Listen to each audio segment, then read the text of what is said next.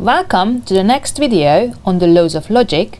In this video, I will introduce you to more of the laws of logic. The next law is the absorption law. And the absorption law states that P and P or Q is the same as P. Or P or P and Q is the same as P. Now what is actually going on in here? So if P is true, then what I have here is true and true or Q. Now true or Q, doesn't matter what Q is, it's always going to be true because I have got a true in here, and true is always true, so that gave me P back. But what happens if I have got a false in here?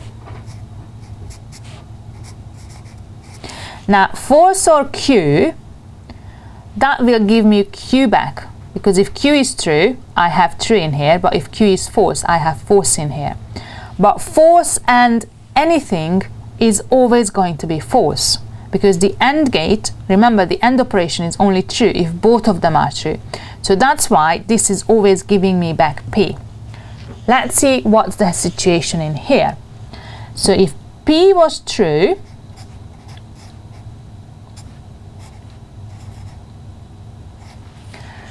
true and Q is always going to give me back the Q. But true or Q, that's always going to be true because one of them is true. So that gave me back P. But what happens if P is false? False and Q will always be false, because once I've got a false in the AND operation, that's going to give me back a false. But false or false is always false, so that's again giving me back the P. So that's why the absorptions law is called absorptions, because it absorbs. This make the Q irrelevant, the Q disappears. The next law is implication. And the implication states that P if then Q is logically equivalent to the not P or Q. Now the easiest way to convince you that this is true is to look at the truth tables for both of them. So P, Q, P if then Q, what was the truth table? True, true, false, false, true, false, true, false. Remember that the if then or implication only returned false in this case. Everywhere else it was true. Would that not P or Q do the same thing? Now, to be able to calculate the output of not P or Q, what are the input values that I need to know?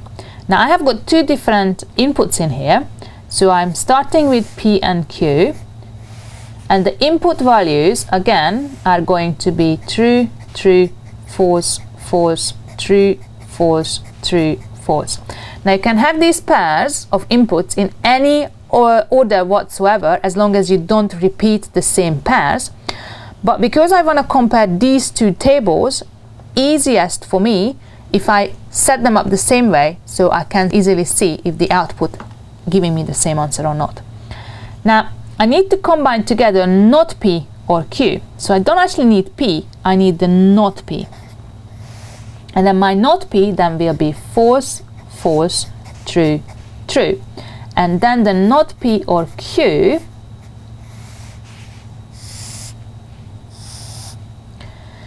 what I need to combine together now is the not P column with the Q column. Now remember, for the OR operator, if the one of the inputs is true, the OR operator will return a true value.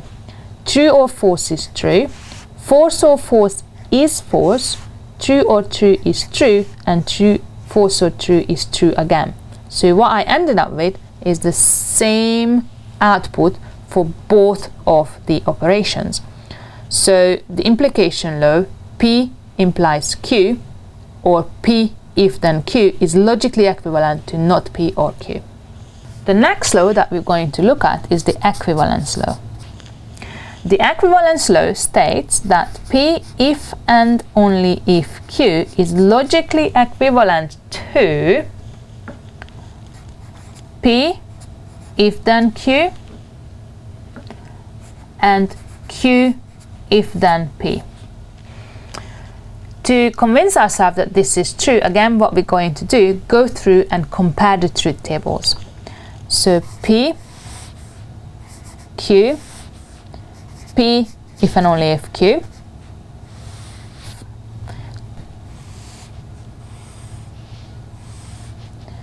true, true, false, false, true, false, true, false.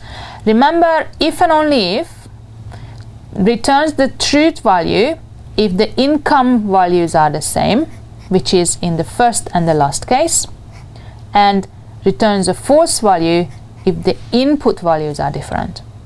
Now, would this long combination do exactly the same thing?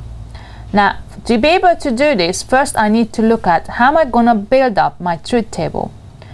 One thing I notice here is that I have got PQ, PQ. I've only got two different inputs, so the setup of the truth table will be the same as it was in this case. So true, true, false, false, true, false, true, false. Now, what am I going to need to calculate first to be able to calculate the overall output value? Well, there are brackets in here, and brackets in logic, just the same way as in algebra, take priority. So before I can apply the AND operation, I would need to know what the input in here is. So first I would need to calculate the P if then Q. Then I also have to calculate the Q if then P values. And once I've done that, I can then apply the whole law, which is going to be the final AND operation.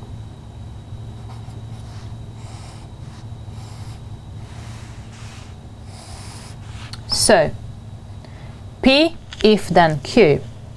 Remember, it's the same as we looked at before, only turns false with this input. When the first is true but the second is false, that's when the if then returns a false. Now, how are we going to look at in the opposite way? Right, true implies true, that's true. False implies true is true, but true does not imply false. So this will give us the false, and false implies false is true again. What does the AND operator do? AND returns true if both of them are true. True and true is true. False and true is false. True and false is false. And true and true is true. And look, we ended up with exactly the same output values following the same input combinations. So yes, they are logically equivalent. The last set of laws I would like to talk about is the De Morgan laws. And basically the De Morgan laws telling you how to distribute not negation over and or. So not P and Q is logically equivalent to not P or not Q. So see what's happening in here. The negation applied to the input makes it not P, but what the negation also does, it changes AND into OR. The other De Morgan law is not P or Q, which is logically equivalent to not P and not Q. I'm going to let you use a truth table and convince yourself that the De Morgan laws do hold. So now I have introduced you to all of the laws of logic that are important for further calculations.